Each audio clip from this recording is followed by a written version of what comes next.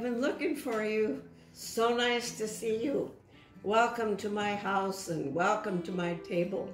I have the coffee ready and the cookies, and a little visit will do us both good. I want to talk to you this afternoon about a wonderful lady in the Bible. She was a mighty woman of God. We've been talking about the International Women's Day, and I thought to myself, I know a lot of women that are wonderful, and as far as the Father is concerned, you all are special. So I read in Judges chapter 5 about the song of Deborah. She was a prophetess, she was a judge, and she was involved in a mighty victory. And after the victory, she sang this song, and it's very beautiful. So I'm going to just talk about a couple of things here. So let's go and look at Judges chapter 5 and verse 21. March on, my soul, be strong. March on, my soul, be strong. And this is Deborah after the victory, not before, but after. So when I thought, we've been in this pandemic 1 year, and what God says to us is, march on. We've come a long way. God has brought us safely through, but there's still more ahead, and we need to march on. So that's Deborah's. She said, march on, my soul, be strong. I know a lot of strong women, women that love God. I know women in Mexico who are actively involved in God's work alone. They're either a widow or a single woman, but they're marching on. Nothing is stopping them. One of the women I know is a nurse. She has cared for COVID patients. She cares for church, and not only one church, but several. She also shares the Word of God. She's marching on. And you know, it doesn't matter if you're single, if you're a widow, married.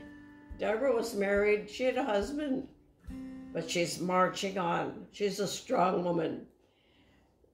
Sometime in your life, there's coming a time when God is going to require from you to simply march on and do something that you've never done before. I can't help but think of my grandmother. I'm named for her, Clara. She was a strong woman in Norway, and she was a widow. During the Second World War, the Nazis came and they were going to set up a camp on the island where she lived. She decided to march. She decided she needed a little bit of courage, and God gave it to her. She went and talked personally to those in charge that were setting up that camp. And she said, there's no need for you to come here. We're mainly women here and children. There's no need at all for you to set up a camp here. Guess what? They didn't. They moved on. But Grandma had courage, and she marched on. The day may come when you're going to have to make a decision. Are you going to do something unusual? Are you going to speak up for your faith? Are you going to speak up for God? Are you going to be a volunteer when no one else wants to do something? Are you going to say, I'll help, I'll march on, I'll help? Women have done that for centuries. Women have been a good, strong example, and they've chosen to march on. So I choose to be like Grandma. And at 54, I went back to school, and it was hard. I was studying to be a nurse, and I told my husband, I want to quit. And he said to me, you are named for your grandmother. She stood up against the Nazis. She didn't quit. I didn't either. I didn't quit. Let's be one of those that don't quit. It's easy to quit, but let's be one of those that puts on your shoes and marches on.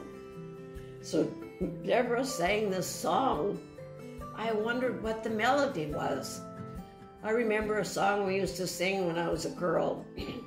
Marching on, we are marching on, always marching on, and we can't stop. We can't lie down in the road. We can't look back. Keep going ahead, marching on with a flag unfurled, marching on. The flag, the Christian flag, and then the flag of our beloved country. Are you willing to step up and be like Deborah? Would you be willing to be like my grandma and speak up for Norway? Say you don't have to come here. We're peaceful people, and they didn't. So let's look down at the end of this chapter.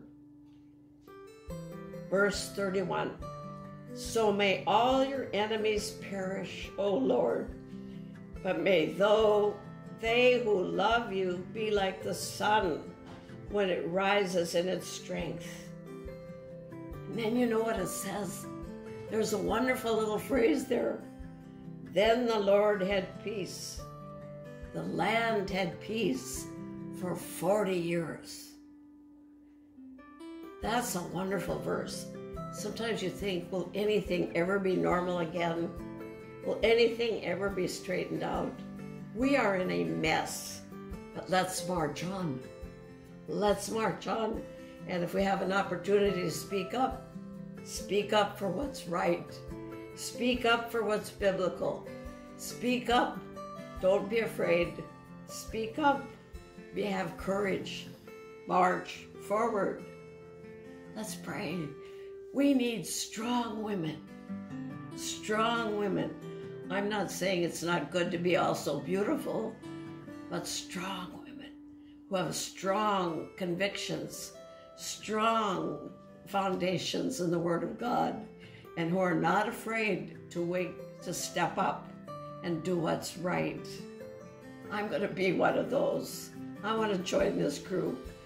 I think I probably don't march as good as I used to, maybe 30, 40 years ago, but I'm going to. I'm going to keep marching, even if I have to use a cane. Let's march forward, always forward. Let's pray together. God will give us strength. Father, we desire to be strong women of God. We desire to be strong this time in our lives. We desire to be one of those who would be not afraid to speak up. Speak up for my Lord and speak up for my country. Thank you, Father, that you're giving us this help. You said you're not alone. I'm marching right beside you. Look, you're not alone. There are many who are marching too. Bless us, Lord, and make us strong. In the name of Jesus, amen.